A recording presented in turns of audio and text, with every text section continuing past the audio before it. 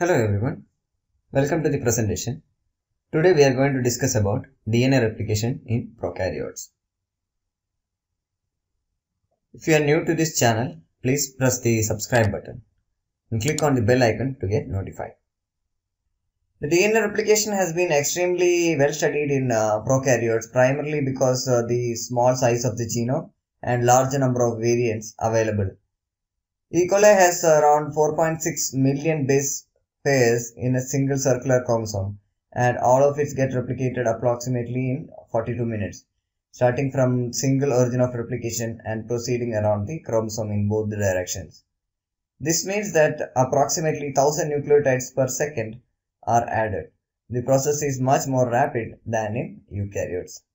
The prokaryotic chromosome is a circular molecule with a less extensive coiling structure than the eukaryotic chromosomes. The eukaryotic chromosome is a linear and highly coiled around proteins. While there are many similarities in the DNA replication process, these structural differences necessitates some differences in the DNA replication process in the two life forms. DNA replication in prokaryotes has been extensively studied.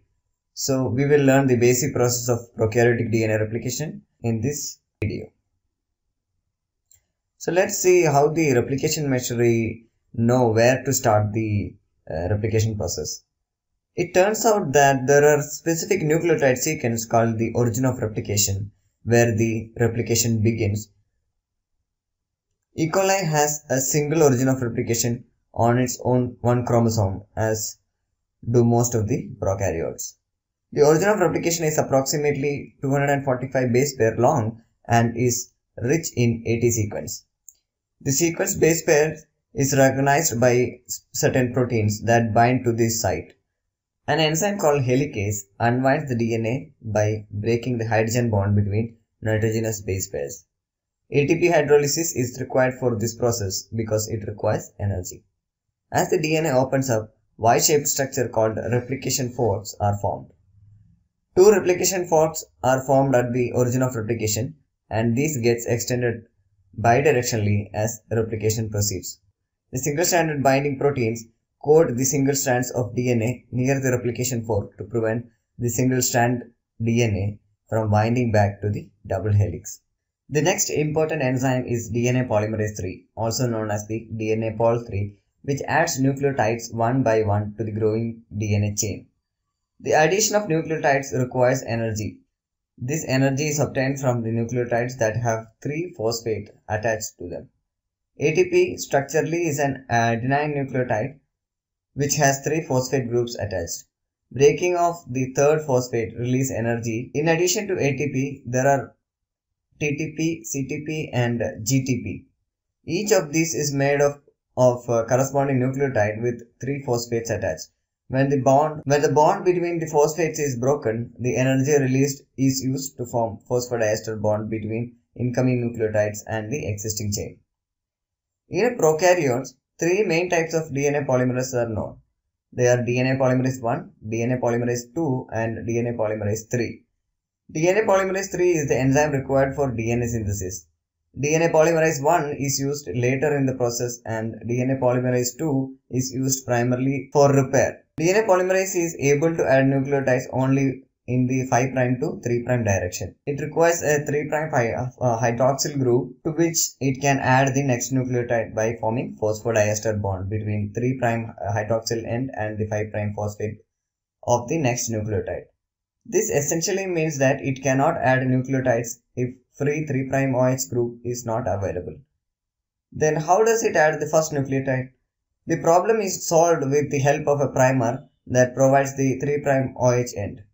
Another enzyme called the RNA primase synthesizes an RNA primer that is about 5 to 10 nucleotides long and complementary to the DNA. RNA primase does not require free hydroxyl group because this sequence primers the DNA synthesis. It is appropriately called the primer. DNA polymerase can now extend this RNA primer, adding nucleotides one by one that are complementary to the template strand. The replication fork moves at the rate of around 1000 nucleotides per second. DNA polymerase can only extend in the 5' to 3' direction, which poses slight problem at the replication fork.